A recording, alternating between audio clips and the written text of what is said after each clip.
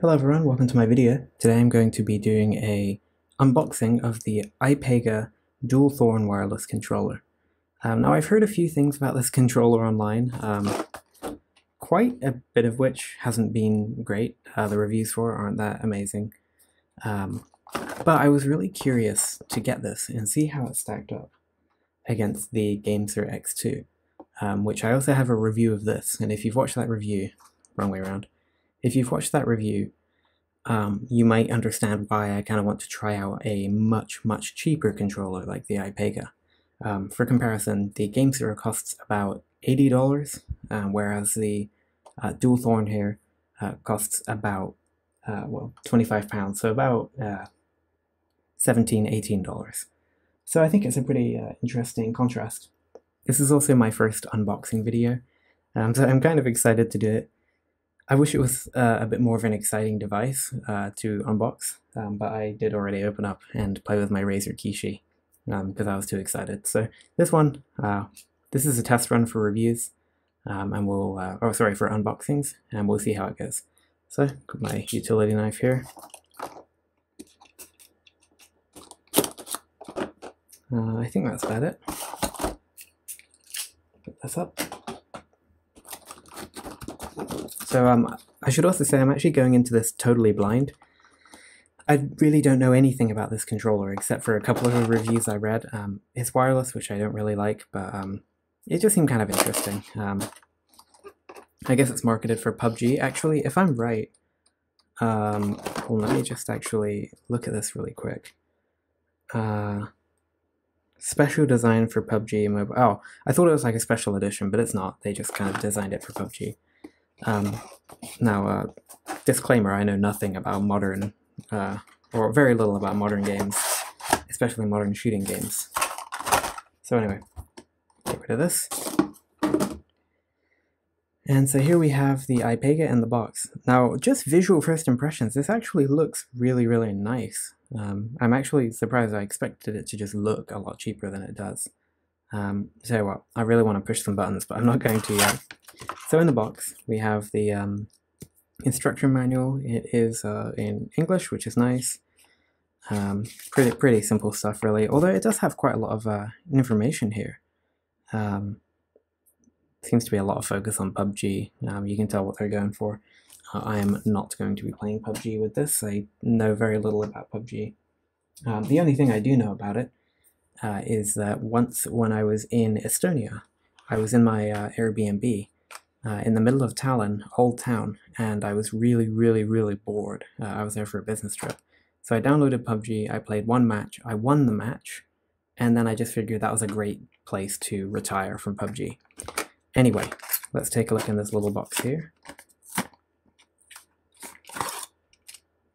Alright, we got an accessory here. Let's empty this box first. So, USB-C cable. And this right here. Now, this is, I think, the edge of the controller if you don't want to use the other side. It's kind of like a Joy-Con from the Nintendo Switch. So you can actually take this side off and plug this in. And if you just want to use like the right-hand side for touchscreen, which is pretty popular, I assume, with first-person shooters and shooter games on mobile, because these aren't always great compared to using the touchscreen. Now, that's debatable. I think it's more like it's a bit more accurate and you can react quicker using a touchscreen, but whether that's a better control, I'm very doubtful of. Anyway, then we have this, and this is great. This is a headphone extender. And one of the problems with the GameSir and the Kishi is you can't plug in headphones while you play, so I'm pretty excited to see this in the box. Alright, so that's everything that's in the box, so let's go ahead and take the Ipega out here. Sorry if this squeaks. Wow, it's really... this thing is really in there. Some tabs... oh, there we go.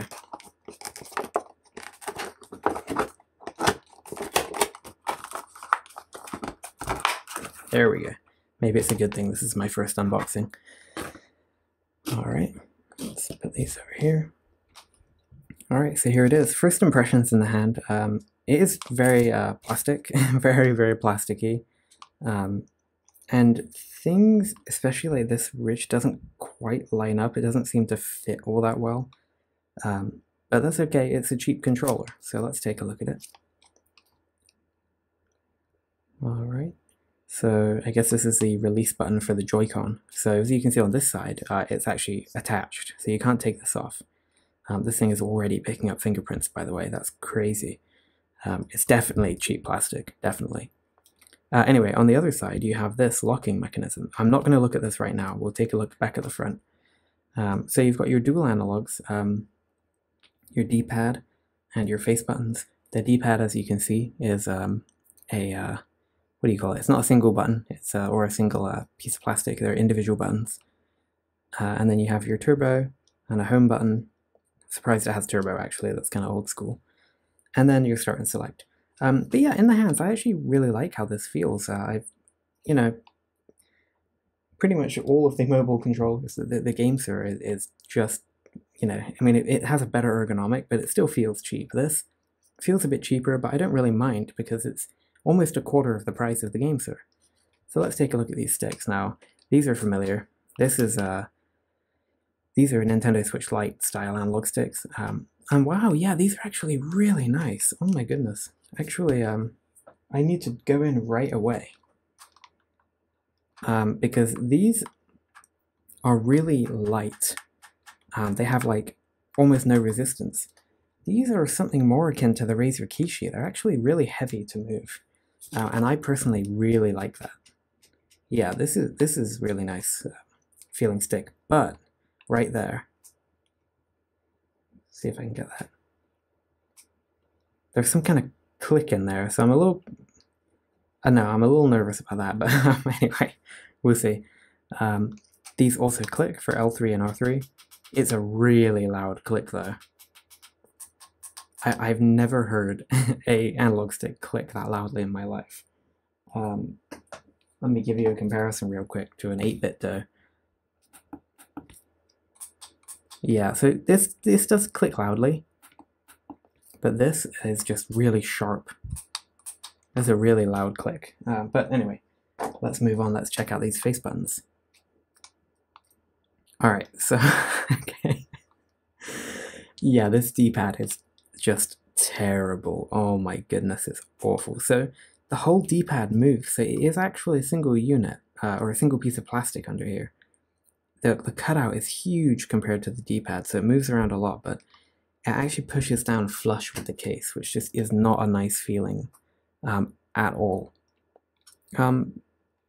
Yeah, it's not great. It's not great. Let's just go with that.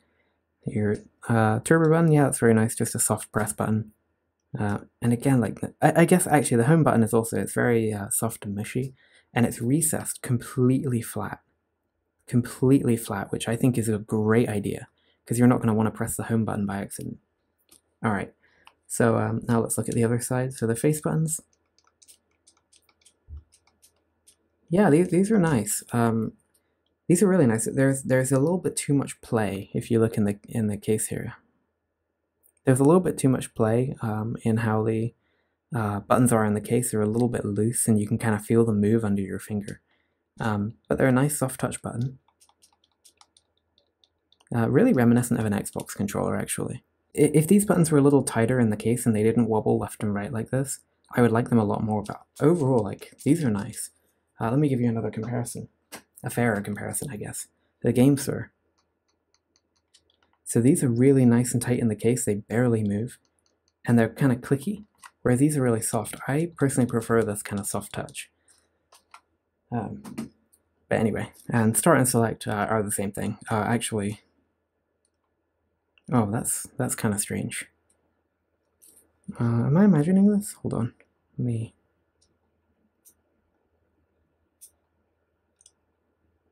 Yeah, so the select button, the start button actually, let me see a good angle for this. The start button is actually a little bit further out than the select button. So the select button pushes almost completely flat, and the start button sticks up a bit more and doesn't go flush with the case. It's kind of strange, but hey, gotta remind myself this is cheap. All right, so now we need to look at the shoulder buttons here. So I'm going to do the legendary plastic pull. These are very shiny. Very satisfying to pull off. Okay, so I need to do this before I move on. I'm sorry, I need to. The GameSir has some of the worst shoulder buttons I've ever had the displeasure of using. There's no travel. They're super hyper clicky. They're just terrible. I hate them. So I'm really curious as to how the Ipega is going to handle, is going to stack up here.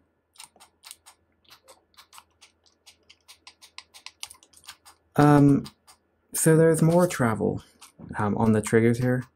As you can see, they actually move. But it's a very cheap sounding click. I mean, it's actually hollow, right? So what you're actually hearing is the resonance of the click in the cheap hollow plastic case. It's not terrible on the L2 and R2. Yeah, it is terrible, but again, like, I have to keep saying this is pretty cheap. All right, let's check out these. The L1 and R1 are certainly worse than the L2 and R2. I'm not a fan of these really loud clicky buttons. Let me do another comparison here with the GameSir. Yeah, the Ipega is much louder, but the thing is it's much it's a much lower pitched sound.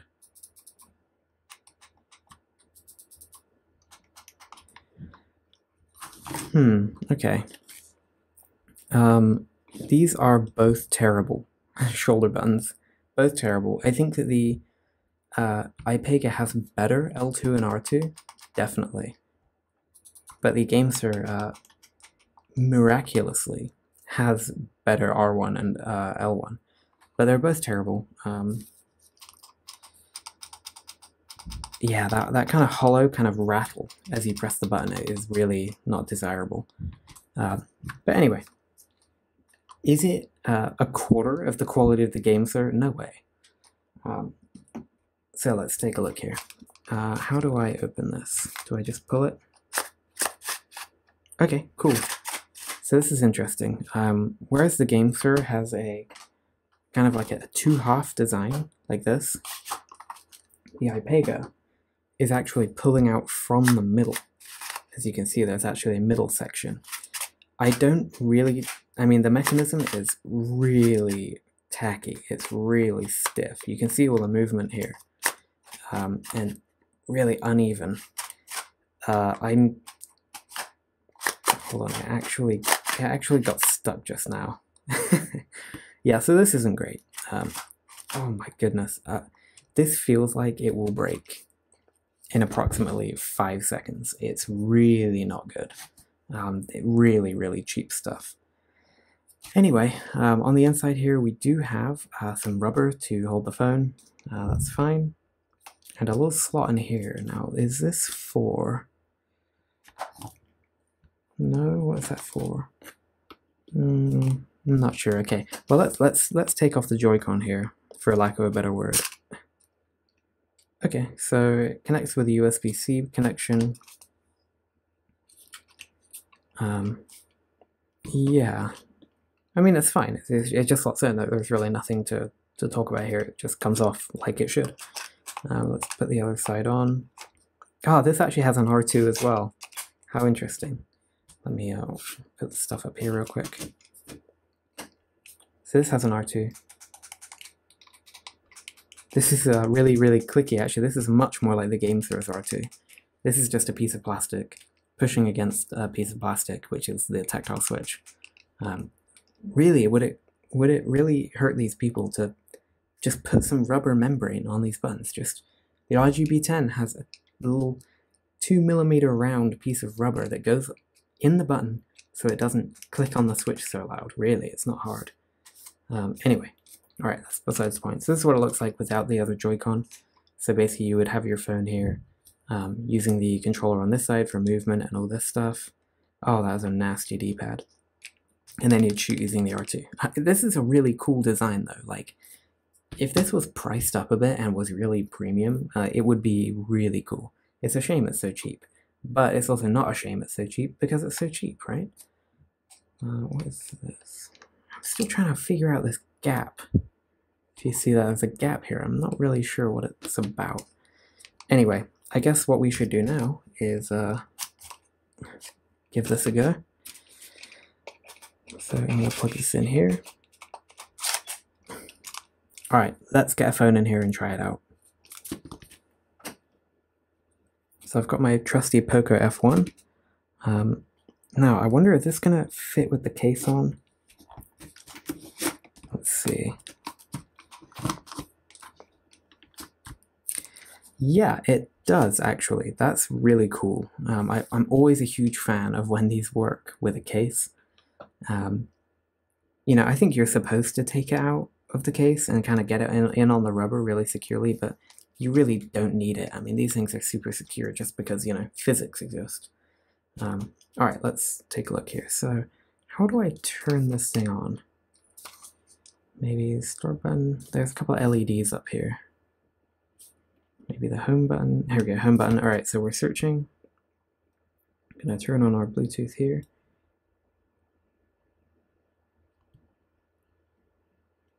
PG-9176, that's the model for this. Actually, let me, I'm probably going to need to turn the brightness down here for a second. Just so you can see it a bit better. There we go. Alright, so this is now connected. Oh, okay, the mapping is all over the place with that D-pad. Wow, why is it lagging so much? Okay, I'm going to actually get into something I'm actually going to play. Let's do Pocket Rally.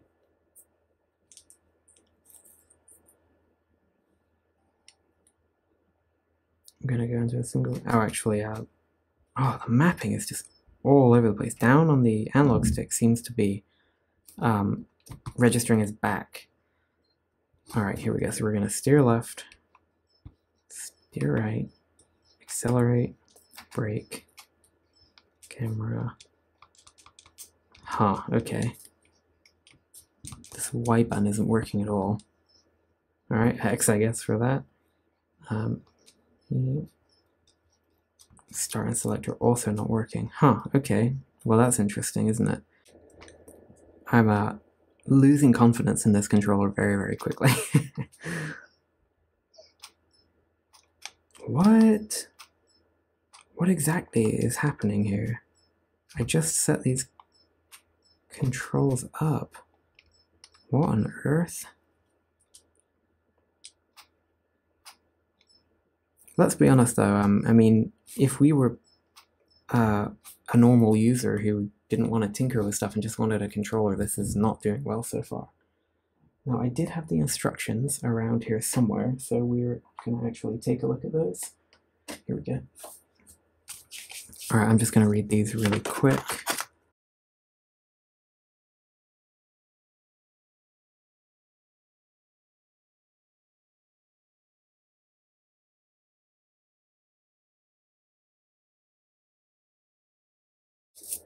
Anyway, let's, I'm going to take another quick look through the manual while we download Shooting Plus V3, which is the official app, somehow.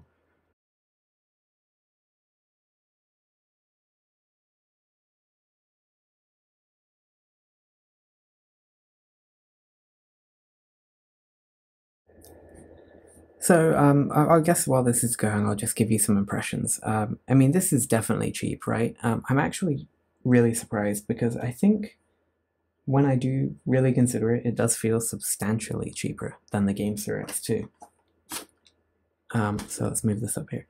Now the GameSir X2 is a controller I do really like. I do like the controller, I really do. But this is way too cheap for the price. Like it's made badly for the cost of the device, in my opinion. This, on the other hand, is pretty cheap. It's $25, but even that feels a bit too expensive given... No, actually, I wouldn't say that. I wouldn't say that. I would say I wouldn't expect this level of compatibility issue right off the bat with a device at $25. Anyway, that upgrade has failed, so I'm just going to probably cut this entire segment out of the video anyway. Take another look at the instructions. This is a crazy first unboxing, really. I really didn't expect...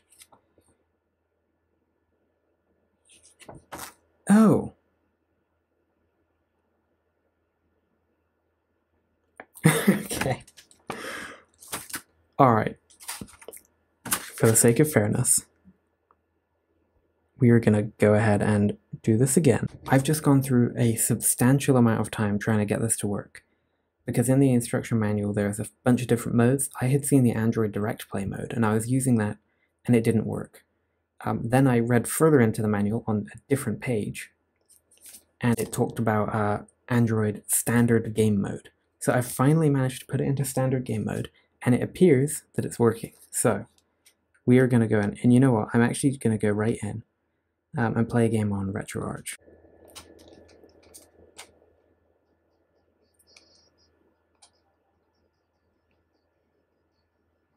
Alright, so after nearly 40 minutes we're actually going to go ahead and start playing here, but we're not because the D-pad isn't working.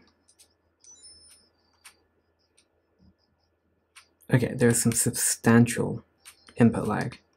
Like, absolutely substantial. Maybe a second? A full second of input lag, perhaps. Alright, let's go back again. Let's go back into Pocket Rally. Okay, so it looks like all the buttons are working as they should. But unfortunately, there is about a full second of input lag here. Which in a game where you need kind of precise controls like this, I guess if you want to get used to like basically running ahead by like a second in your head just to use this controller, that's fine. Yeah, but this is not great. It's not very good feeling. The L2 and R2 are just, they're okay, but they're really loud, just like, you know, kind of like the GameSir, a little bit less high-pitched. But, you know, you can see me trying to turn here. Like, do you see how long that took? And how long that took? It's really not playable. And I didn't press whatever button that was to change the camera. What button did I set for that? Why? Yeah, that's weird. I'm going to boot up one more game because I do really want to get a real kind of platformer game and see how that goes. Alright, here we go. Finally, we're going to try out a retro game here. We don't care about this.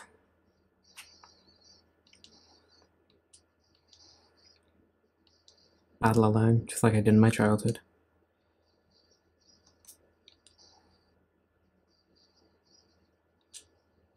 Why is that suddenly going back?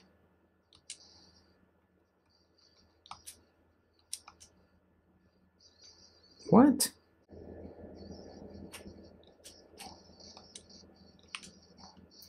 Okay, so here's the thing. I don't know what's going on with the controls here, but this controller is just pure and simple unusable. Unfortunately, this is a 0 out of 10. I quite like the build, you know, I like how it feels in the hands. I like the analog sticks a lot. Even they have this kind of hollow clickiness at some angle, it's kind of weird. But the input lag is just unreal. Like, it's absolutely unbelievable. And I've heard about some devices like this, like the Bluetooth GameSir is supposed to be the same. But look, I just press one button here.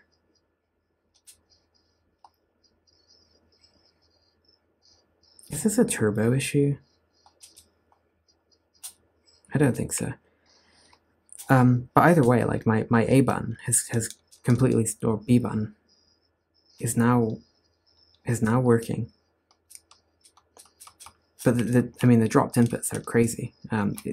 Yeah, so okay, I think I'm ready to wrap this up. This video's gone on for absolutely ages.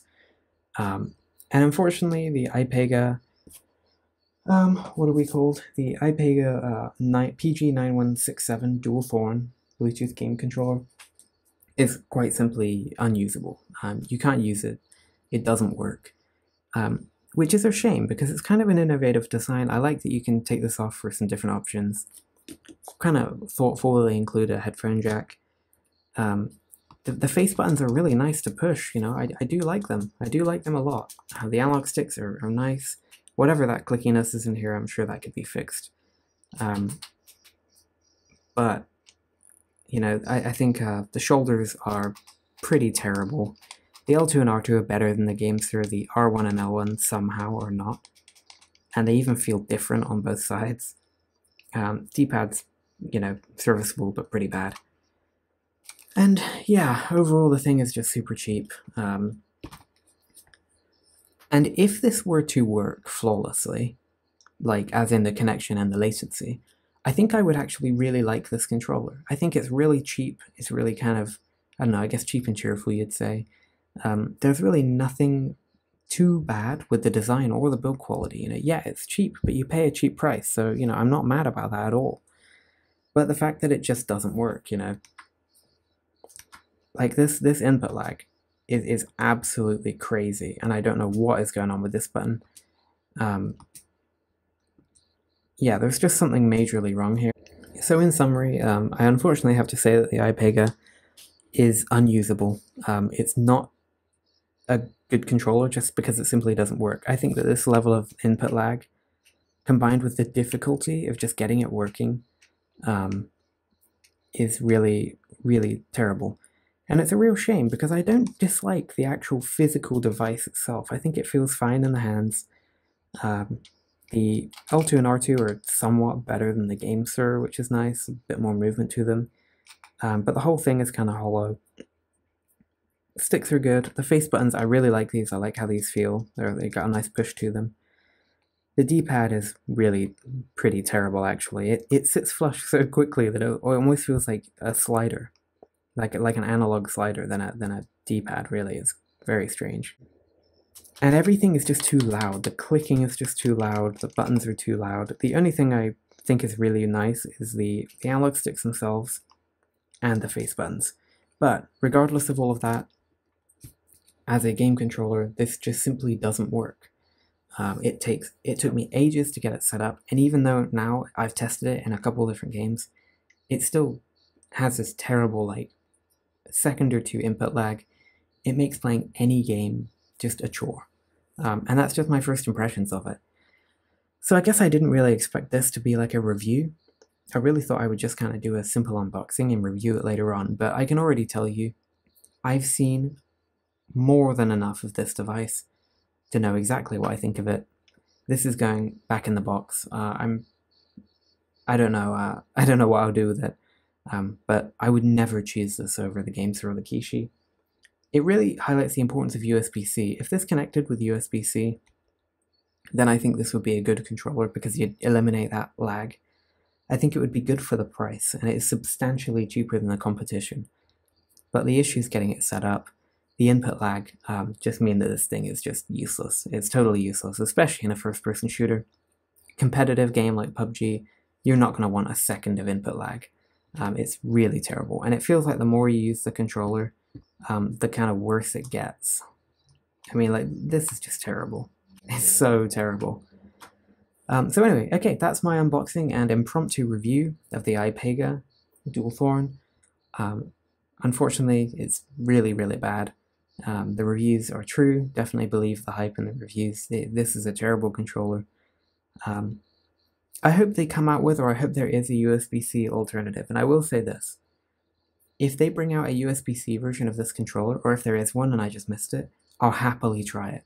And I'll happily see if this is a cheap controller with cheap controls and cheap build quality for a cheap price that works pretty well. If that's the case, I would like this. I love cheap things. You know, I wear cheap watches. I love paying less and getting like a slightly lesser quality product that just works. And it's why I was so interested in the Ipega. Because compared to the GameSir, which is about 4 times the price, more or less, I thought this is going to be like a good alternative. But because it's Bluetooth and the input lag, it just doesn't work. And you know, sure does make me appreciate the GameSir X2 a bit more. So anyway, that's it for my review and my unboxing. Thank you very much for watching, and I will catch you in the next one.